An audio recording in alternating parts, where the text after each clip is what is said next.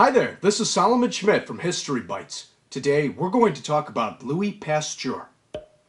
Louis Pasteur was born on December 27th, 1822 in Dole, France. As a teenager, he became very interested in science and went to the Royal College of Besançon in France, where he received a Bachelor of Arts degree and a Bachelor of Science degree. In 1847, he earned his doctorate degree at the École Normale Supérieure, which is a very prestigious school in Paris, France. After finishing college, Pasteur became a professor of chemistry at the University of Strasbourg, and later on he taught at the University of Lille. Pasteur's most important work was in the fields of chemistry, the study of what things are made of, and biology, the study of life. He discovered that bacteria do not just appear out of nowhere.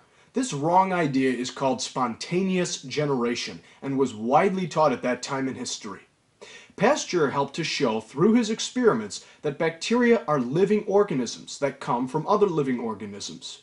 He used this important information to develop a process called pasteurization. In this process, milk and other food products are heated to a certain temperature which kills the harmful bacteria in them so that they are safe to drink or eat. Pasteur continued to do important experiments and used vaccines to cure anthrax and rabies, which are very harmful diseases. Vaccines are when a doctor gives someone a small amount of a disease so that their body can strengthen its ability to fight the disease. Then, if the real disease infects the vaccinated person, their body is ready to fight against it. In 1887, Pasteur established the Pasteur Institute, which today is one of the world's leading foundations in the study of biology and the fighting of diseases. Louis Pasteur died in 1895 in France, and he was one of the greatest and most influential scientists and inventors in history. His discoveries have helped save millions of lives around the world and also helped to increase the average life expectancy in the late 1800s and early 1900s.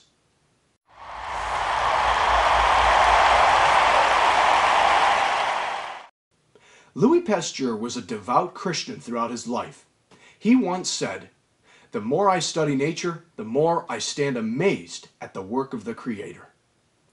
Comment below and tell me if you know how many children Louis Pasteur had. Please give this video a thumbs up, click that subscribe button, and ring the notification bell so you can stay up to date with all of my videos. And until next time, go learn your history.